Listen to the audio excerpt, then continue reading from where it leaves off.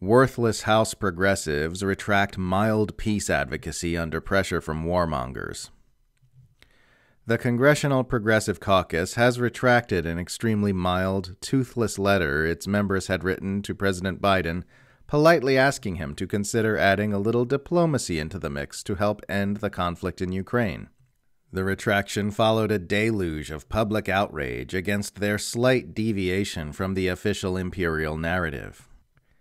If you actually read the letter signed by House progressives, including Alexandria Ocasio-Cortez, Ilhan Omar, Ayanna Pressley, Rashida Tlaib, Jamal Bowman, and Ro Khanna, you will quickly see that it's as innocuous and anodyne as any statement could possibly be while still containing words.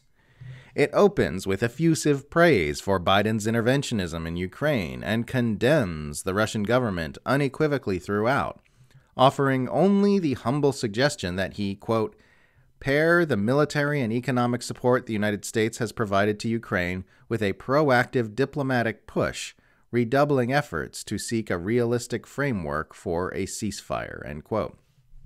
Its authors make it abundantly clear that they support making sure such diplomacy is agreeable to Ukraine at every step of the way.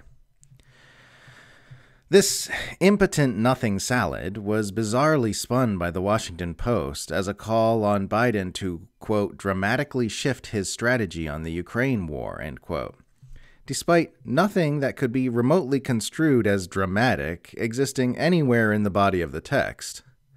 The letter received backlash from warmongers in both parties, including from House Speaker Nancy Pelosi.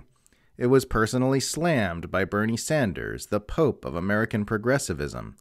Trolls and warmongers swarmed the social media notifications of every account which posted the letter in an official capacity, mindlessly bleating the words appeasement and Chamberlain in unison. In a statement on the retraction of the letter, CPC Chair Pramila Jayapal says she accepts responsibility for the publication of the offending act of peacemongering, while in the same breath blaming its publication on her staff. The letter was drafted several months ago, but unfortunately was released by staff without vetting. As chair of the caucus, I accept responsibility for this, Jayapal said.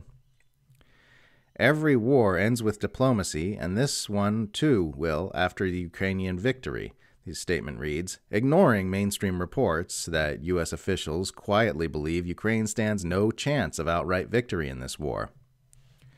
The letter sent yesterday, although restating that basic principle, has been conflated with GOP opposition to support for the Ukrainians' just defense of their national sovereignty. As such, it is a distraction at this time, and we withdraw the letter.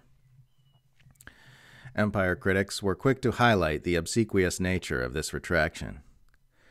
For progressives, I didn't think it could get more pathetic than voting for a disastrous proxy war that the U.S. provoked and prolonged, handing billions to arms makers in the process. In retracting their tepid calls for diplomacy and blaming staffers for it, they somehow surpassed it, tweeted Aaron Mate. Certainly speaks to the insanely hawkish atmosphere in Washington that pressured the Progressive Caucus to withdraw a totally reasonable, responsible, and necessary call for diplomacy in a conflict that risks escalating to nuclear Armageddon, tweeted Rania Khalek.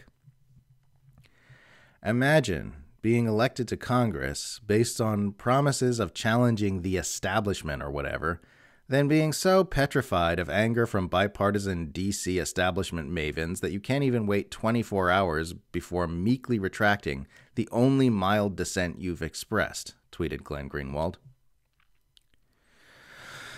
I don't know what pressures were the ultimate deciding factor in the CPC's decision to retract its feeble advocacy for a bit more diplomacy, or how much of that pressure was brought to bear behind the scenes by bigger political monsters in the Beltway swamp.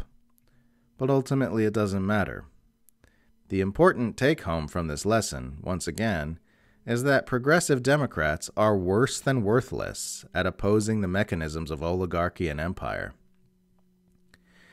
In fact, if you look at their actions, it's not even really accurate to describe them as progressive Democrats, as though they are a faction that has meaningful differences with the rest of that party.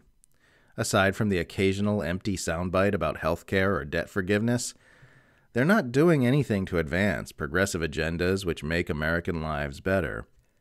And they're certainly doing nothing to impede the expansion of the U.S. war machine. The progressive Democrat is a myth, like the good billionaire or the righteous American war. The Squad is nothing more than the social media-savvy branch of the Democratic establishment. The United States has two warmongering oligarchic parties, and a tremendous amount of narrative management goes into manipulating, cajoling, and coercing Americans into staying psychologically plugged in to that fraudulent political paradigm. This comes at the same time the defense minister of Romania was forced to resign for saying peace talks were necessary to achieve peace in Ukraine. It just reveals so much about where we're at and where we're headed that the most incendiary and outrageous thing you can say in our society is that we should probably attempt to diplomatically de-escalate hostilities between nuclear superpowers. The fact that the Overton window of acceptable political discourse has already been dragged that far in the direction of warmongering insanity prevents peace from ever having any space to get a word in edgewise.